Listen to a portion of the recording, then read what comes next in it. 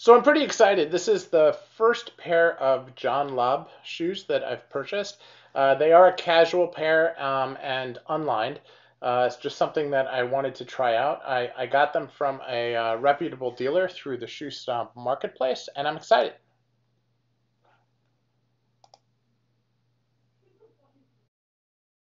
Hey, I've organized all my playlists on this channel so that you're able to easily find different types of shoes, different brands of shoes, as well as finding all my shoe battles, worth the price shoe reviews, etc., all in one place. Enjoy. Welcome back, everybody. This is Wisconsin Shoe Guy, and was not planning on doing a video now, but a pair of shoes that I ordered that was supposed to come in Friday arrived at my house today. So rather than waiting and looking at the shoes and then doing an unboxing video later, I thought I would just throw caution to the wind and not be dressed up or anything like that, but actually just record this now so that you guys can actually see my first impression of these shoes. Now, this is a older model or a custom model that is not currently available. On the John Lobb website, you can see the model is here. It's a totally different makeup though. This mine is gonna be in a different type of grain leather. Just something to keep in mind there. I think the pricing is gonna be relatively the same as this. If we look at John Lobb, this is my first pair of John Lobbs. They have a very cool storied history. Most of you probably know that the John Lobb Paris and John Lobb London actually split a number of years ago, and that the John Lobb Paris has the ready-to-wear line that is still available. The pair that I got is definitely part of that. They are made in Northampton, but they are part of John Lobb Paris. Both John Lobb Paris and John Lobb London both have beautiful, wonderful bespoke outfits still going. But to my knowledge, and please correct me if I'm wrong, John Lobb London does not have any ready-to-wear shoes. This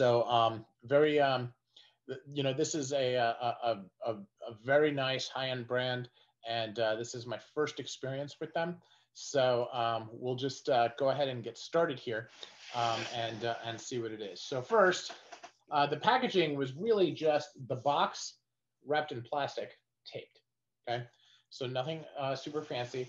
The box itself, while it's a sturdy box, it does not have any adornment, any writing. It has one sticker, and that is it. Yes, no frills. Okay, which hopefully means that they just spent all their effort on the shoes. Okay, so we open this up, and there's some packing paper. And what do we have? We have an envelope, which has extra laces in it. And then we have a John Lobb book, which is care and maintenance, and is in French and in Japanese.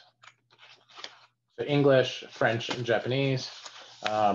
We'll do this here so you can actually see it. It is not especially detailed, and it's not anything new to any of the shoe aficionados that we know. Now, I thought I had read on the description of these that they came with trees. There are no trees in them, so I will have to write to the seller. But this is the drift that I purchased. Okay, so it's not on crepe soles either. This is on leather soles, and it has this really cool textured leather, which is very nice. So just a beautiful shoe. And I'm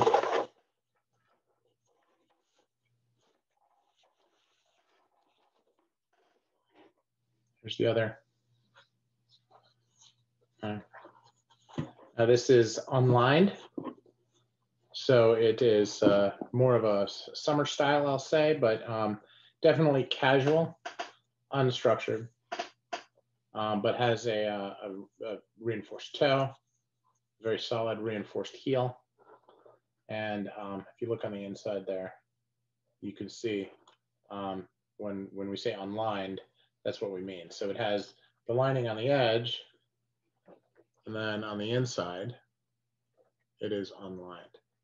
Right? So it feels like a suede on the inside, and then this is the reversed with those textures. So this isn't really a Scotch grain. It's not really a pebble grain. It's kind of a big texture. And I'll have to go back and look at it to see what it was called. But that is these shoes. So my first exposure to John Lobb. I found these on the Shoe Snob Marketplace, and I looked at the comments on a number of different sizes for the same shoe. It may not have been a comment on these shoes, and I did make a lowball offer, and that may be why they decided not to send the trees. I definitely saw that out there, so I'll need to investigate. But thank you so much for watching. I really appreciate it, and have a wonderful day. Thanks.